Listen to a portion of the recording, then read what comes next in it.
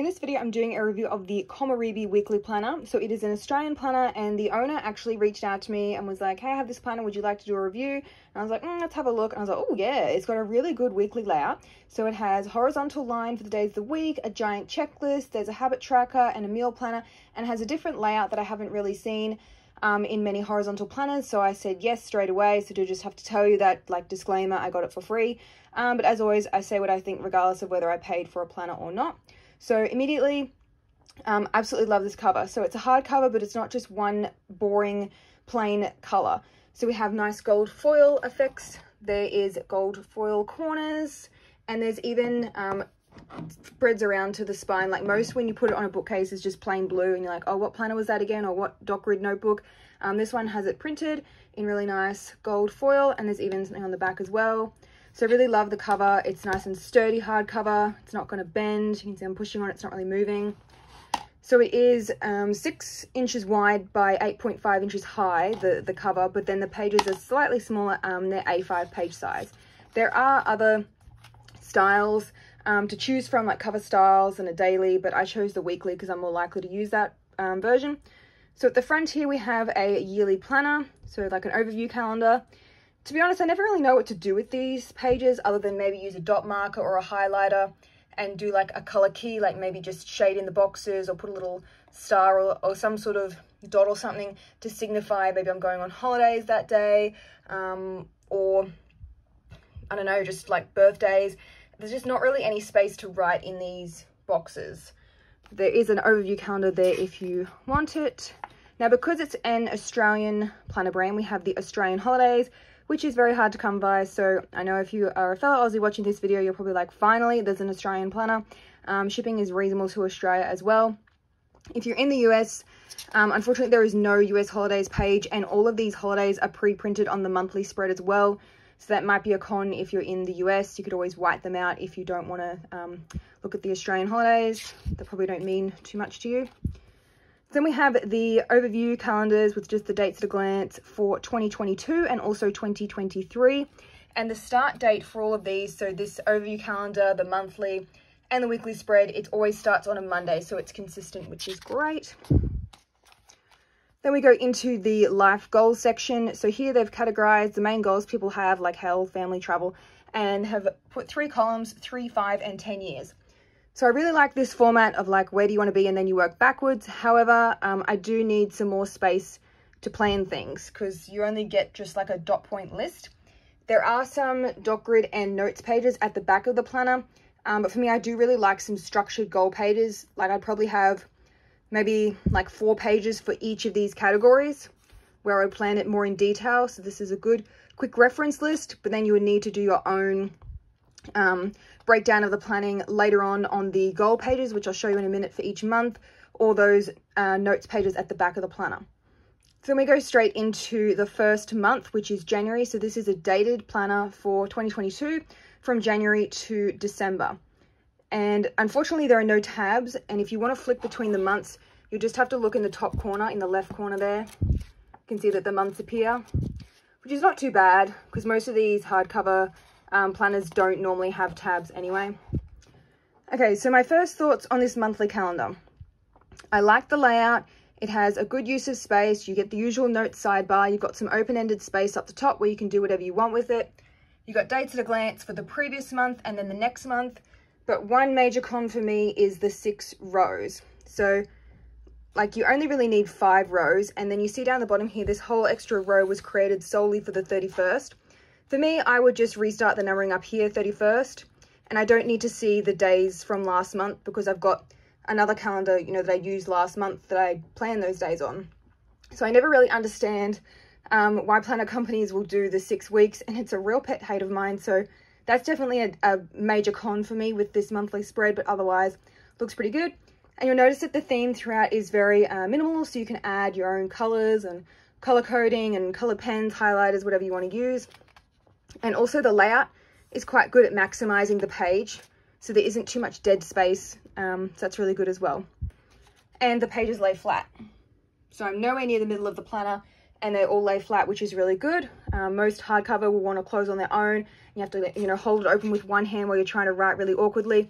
this one does actually lay flat. So for each month we have this goal page. We've got 1, 2, 3 goals, step them out, and then a reflection for the month. So I love this format here, goal and then break it down.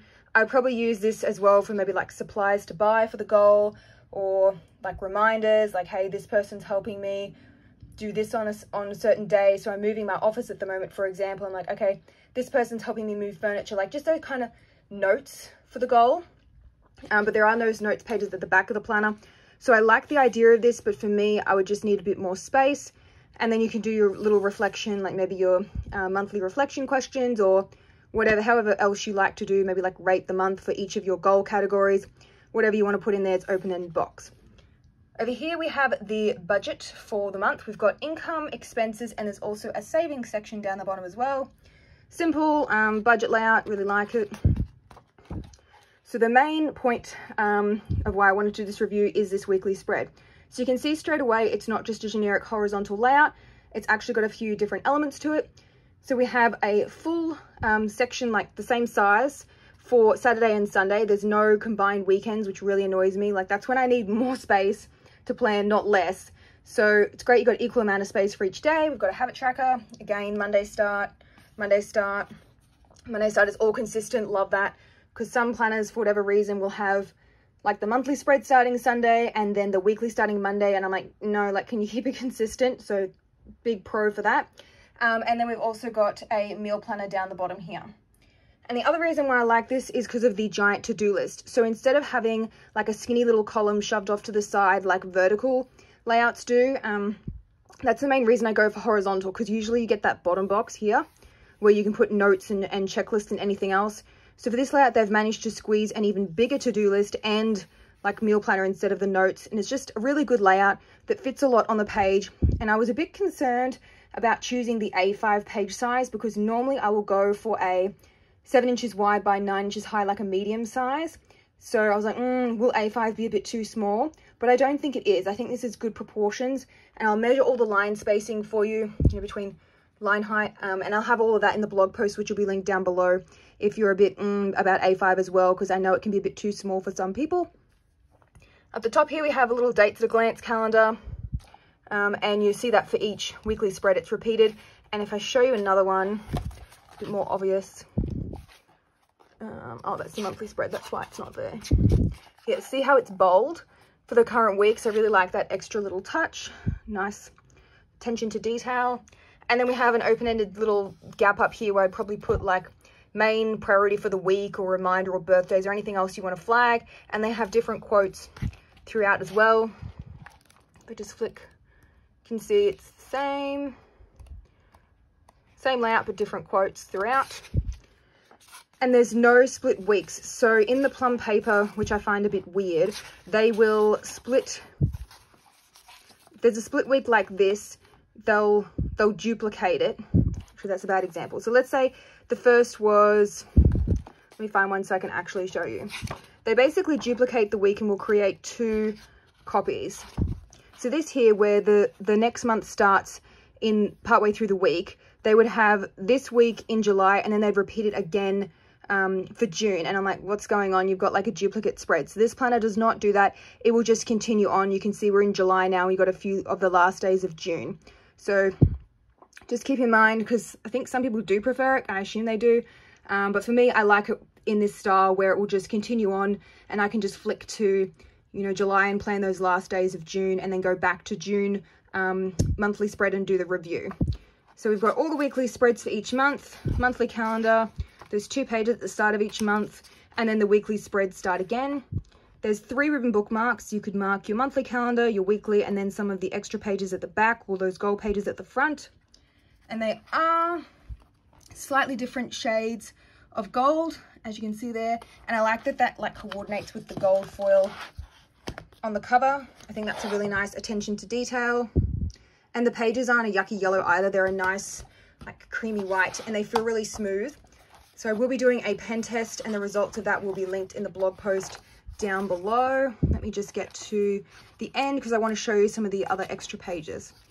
Okay, so at the end of December, we go into the year in review. So we have favorite moments, biggest achievements, lessons learned, things to improve, and how can you make the next year better. And it's that same like dot point list format. Then over here we have the bucket list.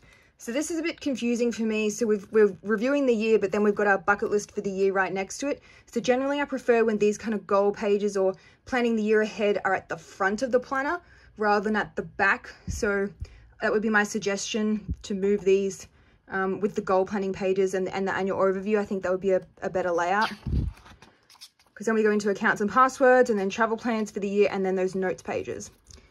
Now the paper feels good and I'm definitely doing that pen test, but I do notice that there is a bit of show through already.